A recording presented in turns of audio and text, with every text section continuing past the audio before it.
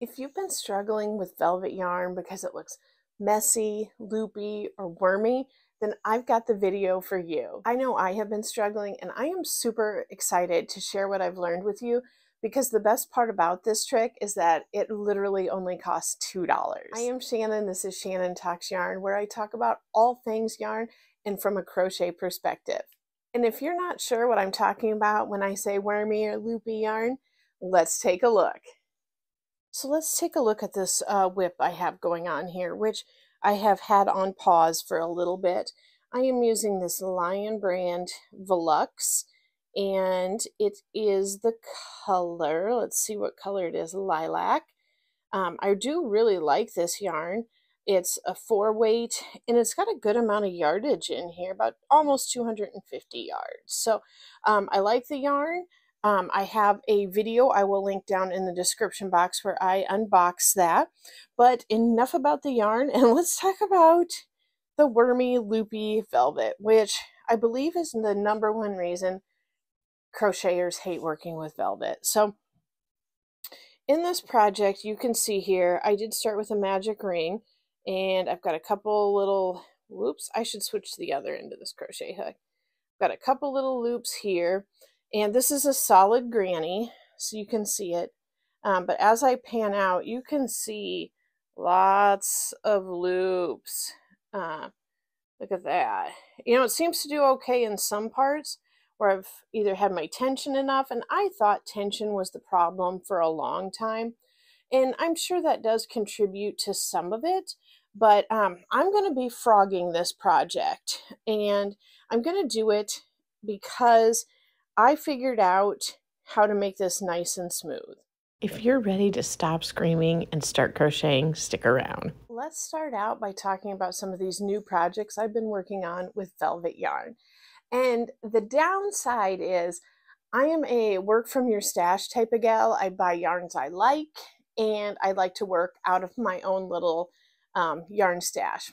And this does mean sometimes that I don't have the best yarns for tutorials and stuff because I tend to gravitate towards darker colors. But I have this bucket. I don't know if you'd call it a bucket hat or a cloche hat. And I made this very recently. And this is a yarn I will show you in just a minute. And then I also have this black hat. It is a cat hat. You can kind of see it when I, make like a head shape out of it right there. It's got the 2 little ears. And what I will do is, I'll just slip it on. I am filming this in the spring, so I do feel a little silly wearing a black hat cap. But this is what it is. And again, I had kind of discovered this trick, secret hack, whatever you want to call it, and I wanted to test it out on several yarns before popping it up here just to make sure it wasn't a fluke. I do have a video out about this I made around like September, October of last year. So I will link that down in the description box if you want to see how to make this cat hat. But again, black is probably the worst color to crochet on camera with. So I've got one other thing to show you. And then I also had this scrap of a deep teal, which I did, oh, there's a little fuzzy. I did a bow on a scrunchie. And would you let me know down in the comments? Like I said, I did a video on the cat hat, but if you are interested in this bucket cloche hat or like this bow, will you let me know? I am not super great at tutorials yet. I know I need more practice, but I would like to write up some free simple patterns. So if there is interest in it, would you let me know? And then those are the things that I will do the free patterns on. But let's get back to the topic at hand. I had a little bit of scrap yarn left in this deep teal color. This one is discontinued, but let me go ahead and show you the velvet yarns that I use. The Hobby Lobby website is not known for being super user-friendly, and typing in velvet yarn does not really get you in the direction you want. So you want velvety smooth. And what I used was the velvety smooth Aran weight. And here it is. This is the regular price. Everybody knows, buy it when it's on the 30% off week. But this is the actual color I used for my bucket hat. The aubergine, I believe, is how that is pronounced. And it's a really nice yarn to work with. Here are the other colors that they have. And that teal one was the same, but it was one I had gotten maybe 2 years ago. Let's go in for a close-up. I've got my projects all laid out here. And let's go ahead and start with the one that's probably the hardest to see the stitches here. Again, like I said, I work from my stash. So you can kind of see here. I know the light's probably going to blow it out just a little bit. But you really cannot see any loops. These are half double crochets, and that worked out really, really well right there. This is going to be probably the easiest to see my stitches.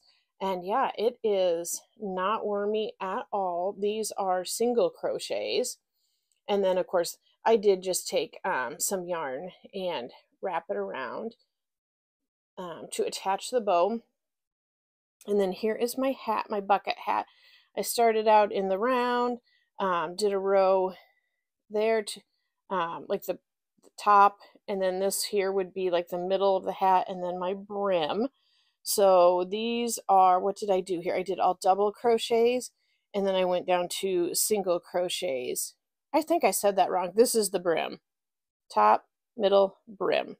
And then single crochets in the brim right there. But as you can see, that is actually looking pretty darn sturdy. And with this hack, it also made this hat easier to deal with and not so floppy. I mean, regular velvet yarn is pretty darn floppy. So this actually helped give it a little bit of structure. So let me know, have you guessed what my secret to velvet yarn is yet?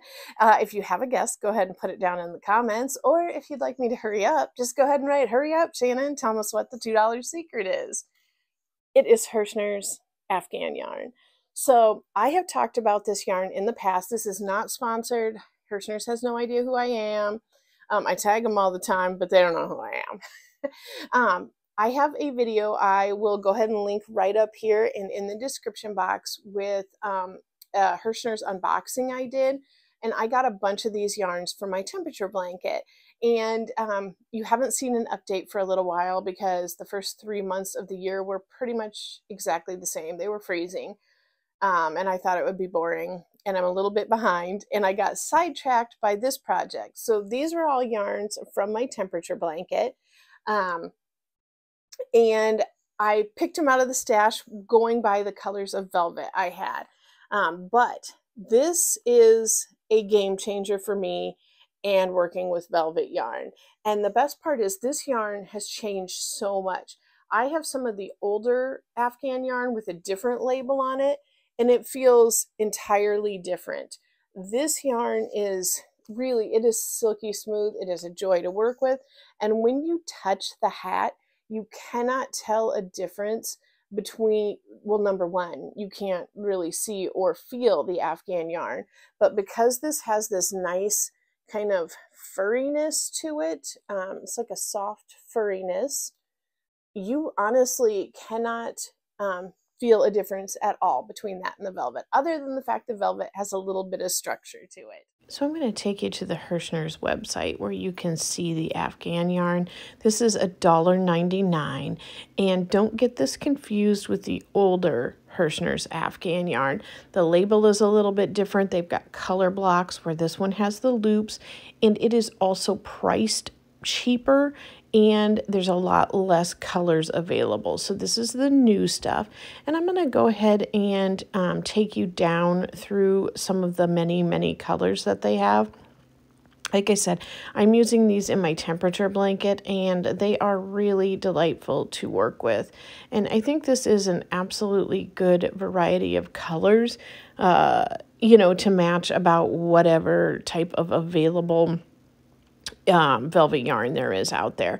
I have not used the Herrschner's baby yarn, so I cannot, or they have baby Afghan yarn, so I can't speak to that, but those do have a few different color choices, and I'm assuming since it has the word baby in the name, it is also pretty soft, so maybe check that out. And another great option is this 2-ply classic Afghan yarn.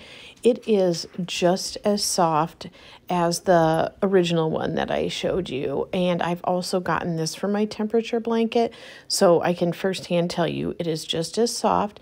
This one runs I think $3.50 normally, but I've routinely seen them put it on sale for $3. There's a few different color choices than the other ones, but these skeins are about twice the size as the $2 ones. Limited colors, and they are slightly different, but equally as soft. So I can also recommend these as a great alternative for putting in with your velvet yarn. So are you interested in seeing this work up? Because I've got a couple little scrap balls of yarn here, and I thought this would be a great opportunity just to show you. This is just a little bit of 4-weight velvet yarn that I had left over. I think it might have been something called like Bernat baby velvet, something like that. And then this is some Herrschner's Afghan yarn in the color cream. These are not an exact match, but they're the lightest I had in each of these. So I thought it would be best for you to be able to actually see the stitches. So let's go ahead and get started. I'm just going to start out here making a simple chain and get this going. And my plan is to make up just a short swatch here so you can check out the stitches. Wouldn't it be amazing if we could actually crochet that fast? I thought I would just chill out here and work on this, and I wasn't sure if it was a weird camera angle or not, but that's just how I look when I am crocheting. So it was a pretty small ball that I had, and I really think that it blended better than I even thought with the cream colored Afghan yarn. It adds a little bit of dimension, but it doesn't really jump out at you. So I did 4 rows of half double crochets and 2 rows of double crochets, and you can see it made a huge difference just keeping it like tucked in tight and nice and uniform and really crisping up those stitches. I hope you found this tip helpful to you. I know it was a serious game changer for me, and if this can help you enjoy working with velvet yarn again, that would make me so happy. Let me know in the comments if you are Team Velvet or Team No. I don't know what you'd want to call it, but I would love to hear your thoughts on this subject. And if you would like, there is another video right up here that YouTube thinks you will like, and there's also a little circle right here. And if you are not subscribed yet, I would appreciate it if you enjoyed this, if you would consider subscribing. As always, thanks for talking yarn with me. Bye, guys.